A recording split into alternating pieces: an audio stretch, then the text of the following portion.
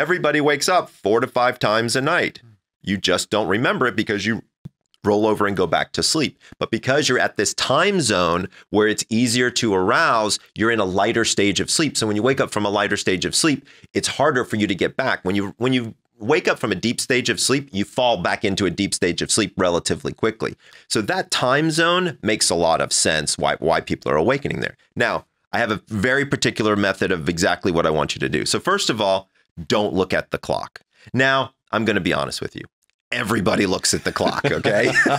They instantly do the mental math and then they say, oh shit, it's 3:30 in the morning. I have to get up at 6. Sleep, sleep, sleep. And they try to sleep, right? So here's the deal, man. Sleep is a lot like love. The less you look for it, the more it shows up. Okay. So it's just like if you're out there trying to find that perfect person in your life, there's no universe where that happens. But when you shut up, sit down and relax, guess what? Whoosh, they come right in. Sleep is exactly the same way. If you have this anticipation, I got to sleep, there's no universe where that happens. And there's a couple of reasons why. The biggest one has to do with your heart rate. So one of the metrics that very few people know is you need a heart rate of 60 or below to enter into a state of unconsciousness. Anxiety is not your friend in the middle of the night. So here's what you got to do. People in the middle of the night, they look at the clock. Here's what I want them to say. Instead of, oh shit, I got to go to sleep, is they say, oh, wait a second.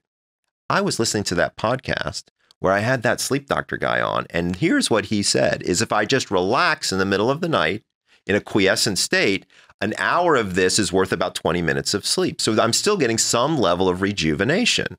So that's step number 1 is chill out.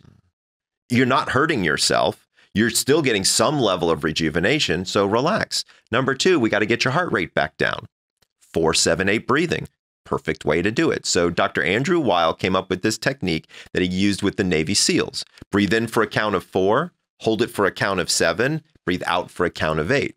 What it does is it dumps out all the excess carbon dioxide that kind of sits in the bottom of your lung and means your heart doesn't have to work as hard. So your heart rate slows down. And that's what we're looking for. One other point, don't go to the bathroom. Well, when you go from a lying position to a seated position to a standing position and you walk across the room, what do you think you do to your heart rate? Raise it, stimulation. Straight up. And if you're dumb enough to turn the light on in the bathroom, check your phone. And right, you're a goner because you just gave yourself a huge dose of blue light. You might as well tell your brain to turn off melatonin faucet.